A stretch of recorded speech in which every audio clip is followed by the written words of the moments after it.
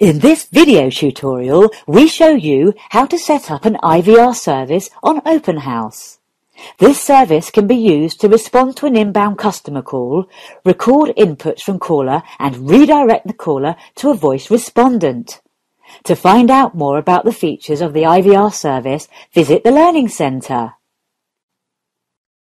Recently, a large white goods distributor created and deployed an IVR service to direct thousands of callers every day to the appropriate fulfillment department in the company. This reduced their cost, customers' wait time during handover, and increased customer satisfaction. There are 4 parts to setting up an IVR service. First, renting an inbound voice number and an associated rate plan. Next, uploading the required media files containing audio directions to the caller. Then, designing the IVR call flow using the call flow builder. Finally, linking the inbound number to the IVR service and launching it. You will first have to rent a voice number from OpenHouse. You will use this in all your promotions like banners, billboards and newspaper ads. To find out how to rent a voice number, please watch the other tutorial titled Renting Resources on OpenHouse. Create all your media files that you need for the IVR in advance. As shown in this flow diagram, we have created one media clip and uploaded it into the media section of My Resources. Name your clip appropriately to help you when linking them into the IVR. To find out how to upload your media content, watch the tutorial titled Loading Contacts and Media into OpenHouse. Now we create an IVR flow using the IVR Call Flow Designer tool. Log into OpenHouse. On the home page, hover your mouse cursor over the username at the top right-hand corner. This pulls down a menu. Click on My Account. On the following page, click on the tile I want to manage my assets and click on the Call Flow Designer. Create a new call flow by clicking on the red tab. Enter a name for your IVR that can be easily remembered. We call the template Voice Responder. Select Voice as the intended type. If you have created IVR templates in the past, you can edit it for the new IVR. In this case, we create a new template. An IVR Builder canvas opens up. Click on the base node to create the first element of your IVR.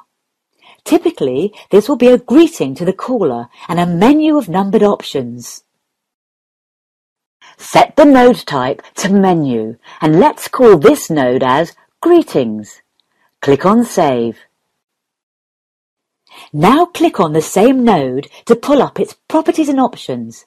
In this case, we want to have 3 possible paths based on the caller's selections. We set menu options as 1 to 3 as shown. Let other options be set to default. Click on the Prompt tab and add the associated audio file by clicking the Add Media tab. Select the uploaded audio media which directs the user. Click on Save to proceed. You will now see 3 new paths from the base node. We associate a voice rep to nodes 1 and 2. In this case, if a customer pressed 1, then we lead him to a voice rep in sales department. To do this, click on the node number 1 and under node type, select Transfer. Associate a unique name for the transferee. I enter Sharon. Click on Save. Click on the node again to see a Transfer Properties pop-up box. Enter the rep's number here. We enter Sharon's number. We can also select a transfer jingle to be played until the connection is made. This jingle must be uploaded into the media section in My Resources before creating the IVR. Click on Save. Repeat the same for the node numbered 2.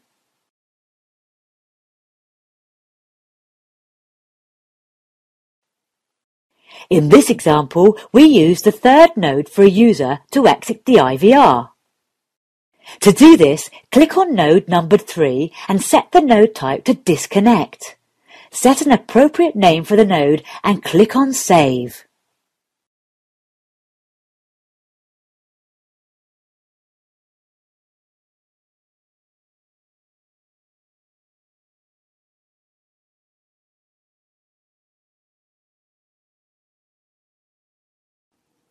Click on the Update button on the top left corner. See if there are any errors highlighted by the error notifier in the Overview section. Clicking on the error number will show you the list of errors. If there are no errors, we have finished designing the call flow. In case there are errors, please fix them. Common errors include not associating the media files or leaving orphaned nodes in the flow. Now, click on My Account under the username. Click on I want to manage my assets, and then the Call Flow Designer. This pulls up the Manage My Call Flows page. Find the newly designed IVR flow and click on the Publish icon to make it live. Finally, we hook this IVR to a voice response service on OpenHouse. Go to the Business Tools section and click I want to set up voice applications, and then click on Voice Response. Enter an appropriate service name. In this case, we call it Virtual Receptionist. Provide an app description for the service. Set a start date and an end date for the service. In this case, we set it for a duration of a month from now. In the Service Number pull-down, select the voice inbound number we rented from OpenHouse in the first part of the setup. Under the Select Call Flow pull-down menu, choose the recently designed template, Voice Responder. Finally, click on Submit. After the service is submitted, go to the My Services page. Find the newly set up Virtual Receptionist service. Click on Manage to first allocate funds to this service. Click Manage Funds.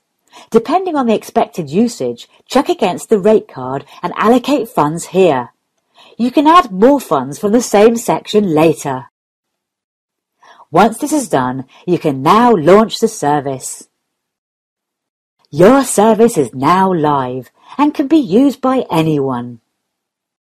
Thank you for watching this tutorial. Please remember that you can find several other tutorials from different mobile engagement services in the Learning Centre.